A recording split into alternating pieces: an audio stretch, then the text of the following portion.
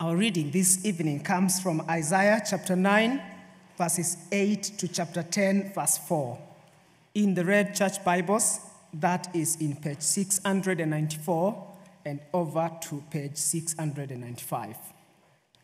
Isaiah chapter 9, verses 8 to chapter 10, verse 4. Page 694 and over to page 695.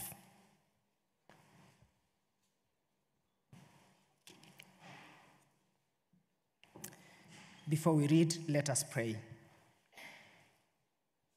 Heavenly Father, in humility we bow in your presence. And as we hear your word read and preached to us, may your word now and always be our rule, your Holy Spirit our teacher, and your greater glory our supreme concern. Through Jesus Christ our Lord. Amen. Isaiah chapter 9 from verse 8. The Lord has sent a message against Jacob. It will fall on Israel. All the people will know it. Ephraim and the inhabitants of Samaria, who say with pride and arrogance of heart, the bricks are fallen down, but we will rebuild with dressed stone. The fig trees have been felled, but we will replace them with cedars. But the Lord has strengthened Rezin's force against them and has spurred their enemies on. Arameans from the east and the Philistines from the west have devoured Israel with open mouth. Yet for all this, his anger is not turned away, his hand is still upraised. But the people have not returned to him who struck them, nor have they sought the Lord Almighty. So the Lord will cut off from Israel both head and tail, from palm branch and reed in a single day. The elders and dignitaries are the head. The prophets who teach lies are the tail. Those who guide these people mislead them, and those who are guided are led astray. Therefore, the Lord will take no pleasure in the young men, nor will he pity the fatherless and widows, for everyone is ungodly and wicked. Every mouth speaks folly. Yet for all this, his anger is not turned away, his hand is still upraised. Surely wickedness burns like a fire. It consumes briars and thorns. It sets the forest thickets ablaze, so that it rolls upward in a column of smoke. By the wrath of the Lord Almighty, the land will be scorched, and the people will be fuel for the fire. They will not spare one another. On the right they will devour but still be hungry. On the left they will eat but not be satisfied. Each will feed on the flesh of their own offspring. Manasseh will feed on Ephraim, and Ephraim on Manasseh. Together they will turn against Judah. Yet for all this, his anger is not turned away, his hand is still upraised. Woe to those who make unjust laws, to those who issue oppressive decrees, to deprive the poor of their rights and withhold justice from the oppressed of my people, making widows the prey and robbing the fatherless. What will you do on the day of reckoning, when disaster comes from afar? To whom will you run for help? Where will you live for your riches? Nothing will remain but to cringe among the captives or fall among the slain. Yet for all this, his anger is not turned away, his hand is still upraised. Well, the Prime Minister said that it was the largest miscarriage of justice in British history, and the Official Review Commission stated that it represents the biggest single series of wrongful convictions in British legal history. For the last 6 months or so, all of our news feeds have been packed with stories about the Post Office Horizon IT scandal, where more than 900 sub-postmasters were wrongly convicted of stealing from the post office, when in fact a faulty computer system was in reality the thing to blame all along. You might have even just seen this week, actually, that Alan Bates, the man who has sort of spearheaded the campaign for justice, one of those wrongly convicted, was awarded a knighthood by the king this week. Now, one of the most striking things throughout that whole kind of saga that has gone on, you would have seen this if you ever watched the ITV drama about it, was the extent to which senior figures at the post office actually seemed to know about the problems that were going on. They just didn't want to admit that these things were happening whilst the prosecutions were being carried out. It seemed that they knew the figures were faulty. They knew that the system could be tampered with. But still, they just kept publicly saying, no, no, no, everything is fine. And so what you seem to have is this kind of situation where you have got clearly a very innocent group of people who have been wrongly convicted and have faced injustice. And it's really like you kind of want a story to be like this, isn't it? You've got the big, bad, arrogant corporation who have got everything wrong. And it sort of fits into a narrative that we would tell ourselves. And it fits into a story of justice that we like to see, where the innocent and vulnerable are shown to be innocent and vulnerable, and the proud and wrong are shown to be so. Now, that sort of desire for justice, I think, is a brilliant thing that lies within each one of us, but it also actually ends up leaving us with a little bit of a problem.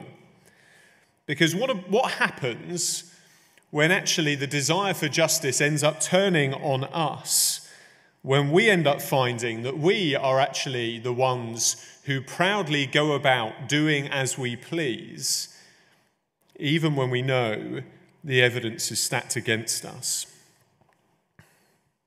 And you see, today in Isaiah chapter 9 and 10, we are confronted with God's own desire for justice, for putting right the wrongs that he sees in his own people. But what that meant for God's own people was terrifying, was really bad news. And so today we're just going to make our way through these verses in Isaiah 9 and 10, and there are two things I just want to draw out of them. I want to draw out the problem of pride and the problem of judgment. Just those two things. Okay, so the problem of pride. Before we notice that, we just need to remember where we've come from last week, because it gives us a contrast that is a little bit like night and day. You see, in the first half of chapter 9 that we looked at last week, the Lord extends an incredible picture of hope for his people. That into their darkness a light would shine that would be utterly captivating in all its brilliance. Where the throne of David had been broken in two, God promised that a future king would come along and he would reunite that kingdom, make it into one, and he would establish an everlasting kingdom, one that was dominated by light, governed by peace, and one that would exude righteousness and justice to the nations. It is an incredible picture of hope. But then you go from that highest mountain peak into the deepest valley, just from the flip between verse 7 and verse 8. Because in the present day, for those hearing Isaiah's message, his message for them is one of complete darkness. There is hope for the future, but there's going to be judgment in the present. You see, Israel was supposed to be a nation that would show what God was like to the world. And they would show what God was like to the world by the way in which they lived. They were supposed to be a nation marked out by compassion for the poor, the weak, and the vulnerable, just as God has compassion for those people. A nation of justice and righteousness, just as God himself is just and right in all he does. And yet what they had become could really just be summed up in one word, one simple attitude of the heart: proud. Let me just read verses 8 to 10 again, which I think show this so clearly. The Lord has sent a message against Jacob. It will fall on Israel. All the people will know it, Ephraim and the inhabitants of Samaria. who say with pride and arrogance of heart, the bricks have fallen down, but we will rebuild with dressed stone. The fig trees have been felled, but we will replace them with cedars. Over some of the previous chapters in Isaiah, we have seen that the invasion of Israel was imminent, as Isaiah was prophesying. Enemy tanks were on the lawn, and the prospects for Israel were utterly bleak. Some of their land, in fact, had already been annexed by these enemies that were closing in on them. And what they had in that moment was a choice to make. They could either trust that God would preserve them, or they could look to the nation of Assyria, a godless nation, and make an alliance with them. Well, they chose Assyria instead of God. And even now, even as they look around and they see the place beginning to be flattened, even as they see buildings being destroyed and their homeland becoming a wasteland, instead of saying, okay, we need to see that we need God's help right now, that nothing is going to stop our enemies destroying us, we need God. Instead, what they say is, don't worry about it. You know what? Those buildings that they've knocked down over there, they were looking a little bit shabby anyway. Maybe these invading armies are actually going to do us a bit of a favor. You know, these bricks, they're going to knock them down. We'll rebuild them with dressed stone instead, the finest stuff that money can buy. It's not really bleak for us. Things are still going to be good for us. We're still going to prosper. And the fig trees that we've got at the moment, who needs fig trees? We'll get some of the finest cedar trees in the world imported into Israel, and we will show the whole world how brilliant we are. All this, whilst the enemy tanks were on the lawn, some of their land had already been taken away from them, and their nation was starting to crumble. And yet with pride in their hearts, they say, we're going to come back just better than we were before. You know, it's a little bit like the farcical comedy, Don't Look Up. I'm not sure if you've seen that movie. The basic kind of premise of that is that a comet is going to strike the Earth within about 6 months, and that comet is going to destroy everything on the Earth. And so people have hilarious reactions to the fact that this comet is coming, and some people don't really believe that it is coming, and so they start a campaign with the slogan, "Don't look up." You know, if you don't look up and if you don't see that the comet is coming, then maybe the comet won't really come and it won't really destroy you. It's kind of ridiculous, it's insane reasoning, and it's entirely arrogant reasoning, and it is exactly what these people in Israel were doing. These people thought they were untouchable. They had ignored God and violated his covenant, and now they simply refused to see the judgment that was coming on them as a result. They just keep saying to each other, don't look up. We'll rebuild. We'll come back. We'll survive. We're going to get through this. We're, in fact, going to be better than we ever were before. God's judgment, it's not really going to affect us. Do you see the pride? The arrogance? They think God's judgment really means nothing. This is why C.S. Lewis referred to pride as the complete anti-God state of mind.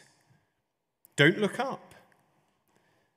See, pride stops us from an honest assessment of ourselves. It stopped them from an honest assessment of what was really happening. But they were to be in no doubt, as we are now, that judgment really was coming. You know, you can ignore reality for only so long before reality catches up with you. In verse 11, we see the Lord is bringing their enemies to their door. It's going to be like a pincer movement where the Arameans are going to come from the east and the Philistines are going to come from the west in verse 12. And Israel is going to be no more. And the one doing this in verse 11 is the Lord. The Lord there in capital letters, the God who made a covenant with his people, is now going to act in consistency with that covenant. And they are going to face exile for their pride and rebellion against him.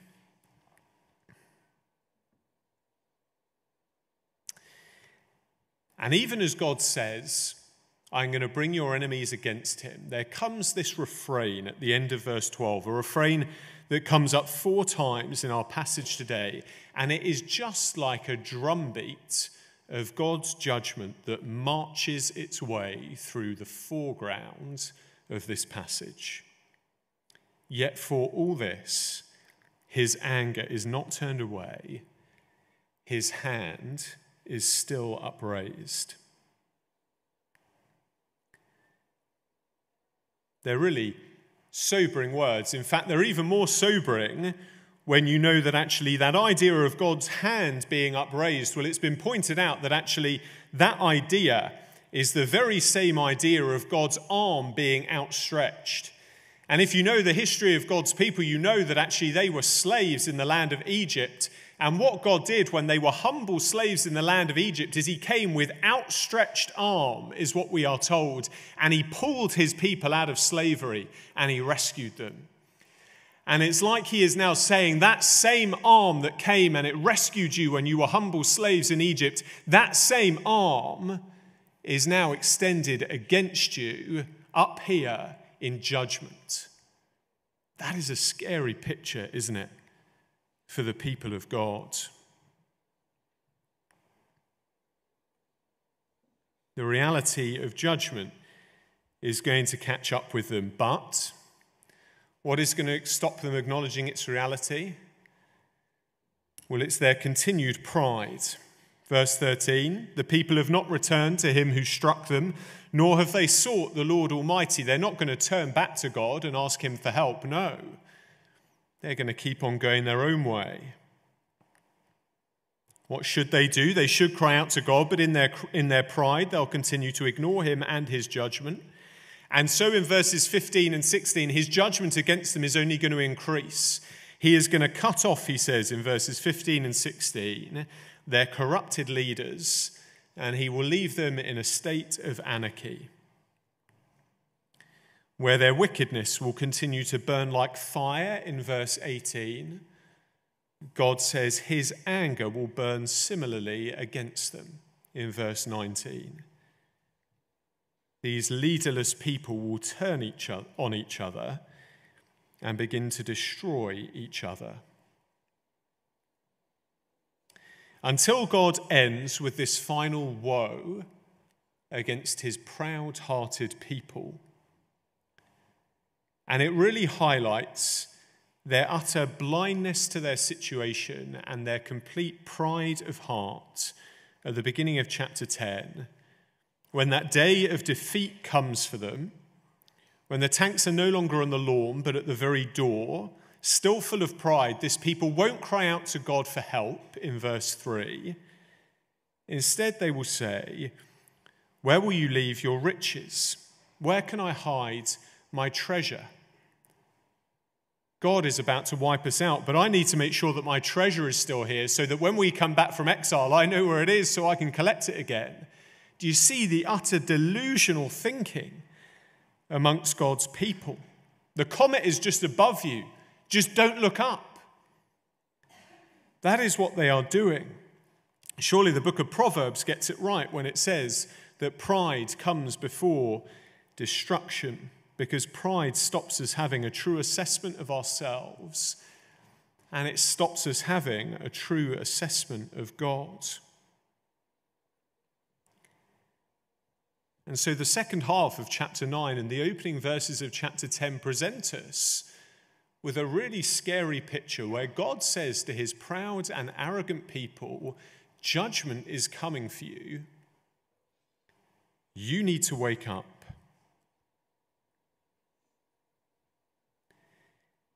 And it says to us just how serious the problem of pride can be. Even as their land was being taken away from them, still, the people of Israel didn't recognize they were simply getting exactly what God promised they would if they were to violate the covenant. Do we see the problem of pride? The problem of pride for the people of Israel and the problem of pride for us. Pride is the great spiritual killer. pride and self-sufficiency and ignorance of God, well, they're never going to come up well against God. And he shows here that his judgment will surely come as a result. So that is the first problem. It's the problem of pride. And so the second thing I just want us to look at is the problem of judgment here. If I can come back to the Post Office Horizon scandal. The campaign for justice for those who were wrongly convicted in that scandal has centred upon the overturning of their convictions and also substantial compensation payments to make up for what they've been through. And some of them have already begun to receive that compensation, and it is said that all will in time.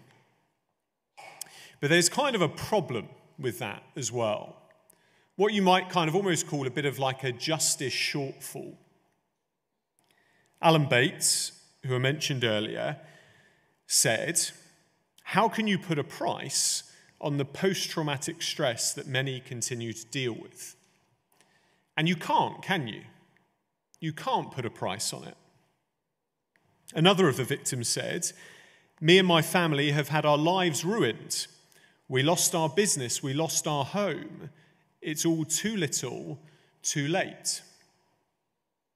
And you see, there's a problem, isn't there? Because we sort of think we know what justice should be, yet justice doesn't really kind of feel like it cuts it. Sometimes we know that actually there is a debt that cannot really be repaid. And really, I think that is actually probably the most scary thing that hangs over this passage in Isaiah chapter 9 and 10. Because there is a debt that can't be repaid. You know, one of the things that kind of struck me most in like reading this passage throughout this week is you get to this point in the first bit of chapter 10 where God talks to them about the exile that is to come. And in the language of verse 4, it says, "Nothing will remain but to cringe among the captives or fall among the slain." The imminent future for God's people is either they would go into exile or they would die. It's grim. And that was the reality. And what might you expect the next comment to be? And then God's judgment passed? Well, no. It's that drumbeat again. It's still going. Verse 4, "Yet for all this, his anger is not turned away. His hand is still upraised." And then this section ends. Even as they prepare for judgment and exile, a scary reality remains, and that reality is that God's anger has not been fully dealt with. You see, a certain line has been crossed, and there would be no going back. You see, these people, the people of Israel, hadn't just rejected an arbitrary set of rules and standards. They had rejected God himself. And the reality was that even after all of this judgment had been heaped out upon them, even as they would be carried off into a foreign land, exiles without their God and without his guiding, still his anger has not been fully satisfied. Because it can't be. It's terrifying, isn't it? If we don't find it terrifying, then we really should. Even after the sentence has been carried out, God's judgment still has a way to go. It's still not over. There is that justice shortfall here. And it is because there is a debt that cannot be repaid to God. Earlier on in the book of Isaiah, in chapter 6, we saw when Isaiah himself was confronted with the person of God who had seraphim around him shouting, "Holy, holy, holy," Isaiah's only response was to say, "I am ruined.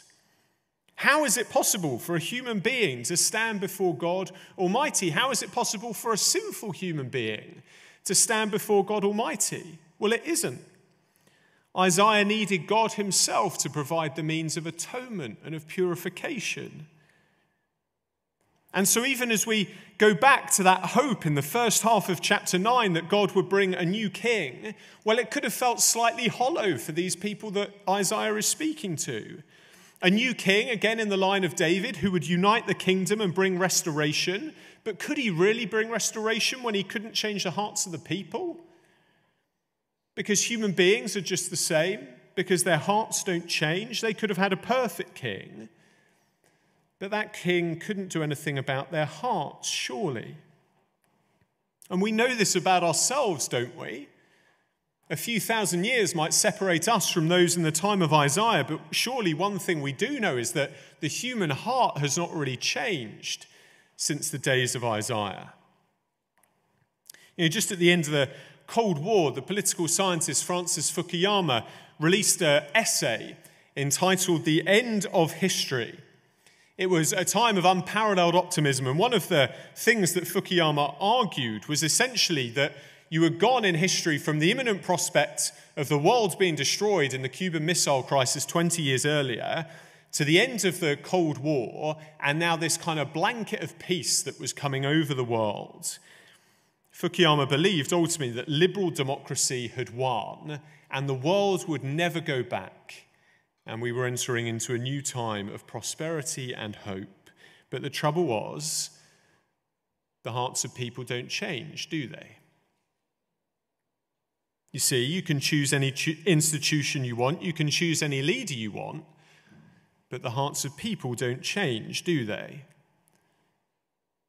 In the aftermath of World War II, Clement Attlee said that we were going to build the New Jerusalem in England.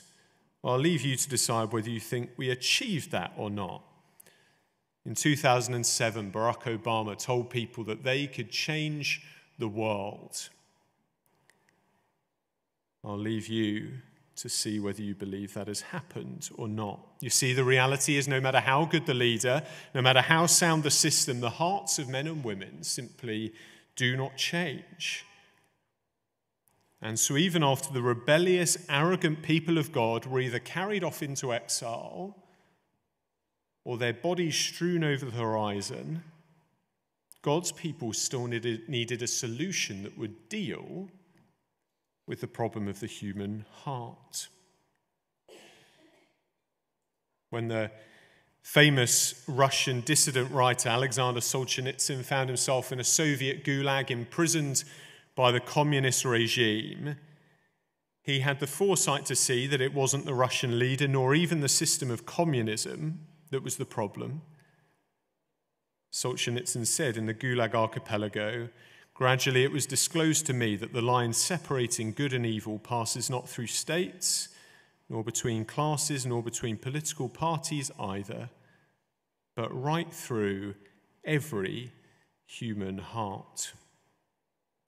You see, here is the problem that needs fixing if God's people are ever going to be with God again. Here is the problem that needs fixing if God's people are ever truly going to be restored into life with him.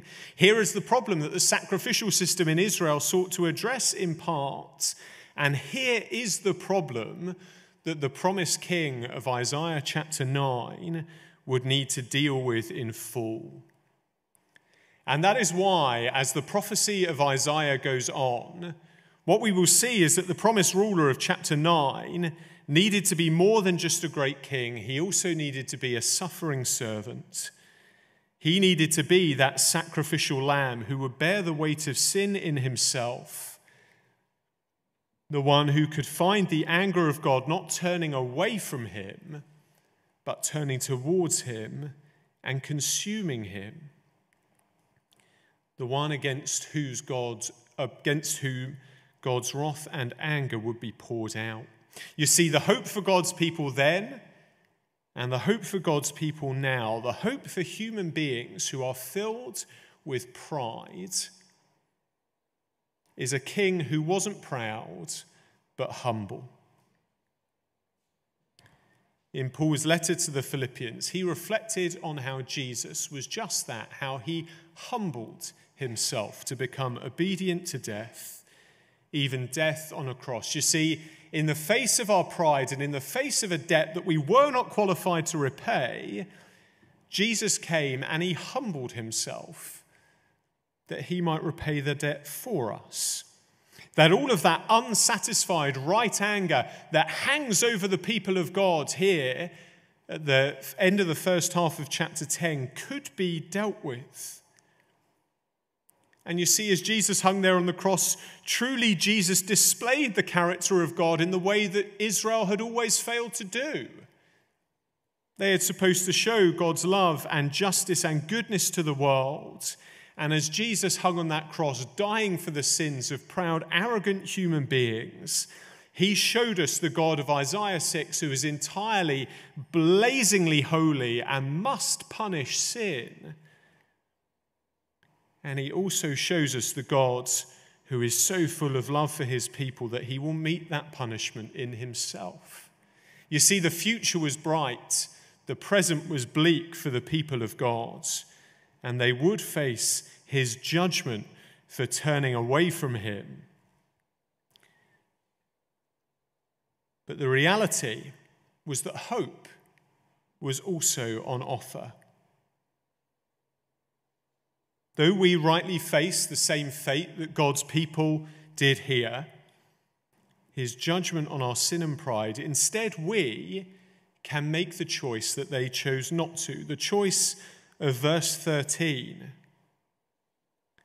They refused to return to the God who struck them and find refuge in him, and yet we can. We can find refuge in Jesus. You see, the only way we fail to find salvation is if we fail to admit we need it. And that was the problem for Israel. They never wanted to admit that they needed God and needed his help. And the sobering message of Isaiah 9 and 10 is that if we continue in that same pride, well, there is a judgment. That judgment will come. But if in humility we come to our God and we seek out his help, salvation can be found, refuge can be found. And so from Isaiah 9 and 10 today, don't let us leave continuing in our pride, but in humility, humble ourselves and find refuge from the judgment we deserve. Let me pray and ask God that that might be the reality for each one of us.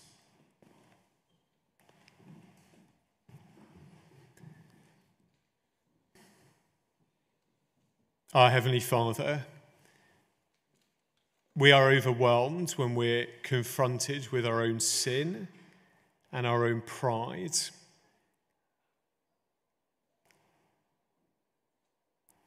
Heavenly Father, might you grant us the grace to humble ourselves before you, to admit that we rightly deserve your judgment just as the people of Israel did. But instead of carrying on in our pride, to flee to you and find the refuge and salvation that is on offer in the Lord Jesus. Amen.